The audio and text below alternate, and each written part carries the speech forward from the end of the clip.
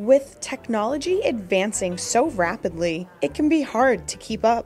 Every month at the Senior Center, Assabet students are readily available to lend a helping hand. Every month we sign up with the Senior Center in our areas, and we schedule some time, and we take the students, whether it's in 10th, 11th, 12th grade, and we go out to the center and we work with their members, and any issue that they have, small or big, tablet, laptop, smartphone, whatever device they have, we troubleshoot and work with them and solve their issues.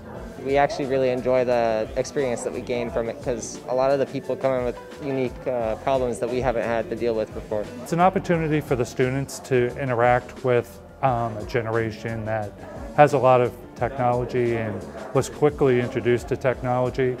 And it's a win-win situation for the students as well as the seniors. It's a privilege to do what we do. It's an honor to come out and work with the centers. The students look forward to it, and as the instructors, we look forward to it as well. Each student brings their own strengths to the table. Assabet student Shay Mealy tells us hers. Any Samsung products I can pretty much figure out.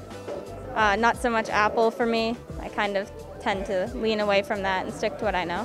The next Tech Help will be held on March 25th at 10:30 a.m. To sign up, visit the reception desk or call the center at 508-485-6492. We hope that more people come out, doesn't matter what age.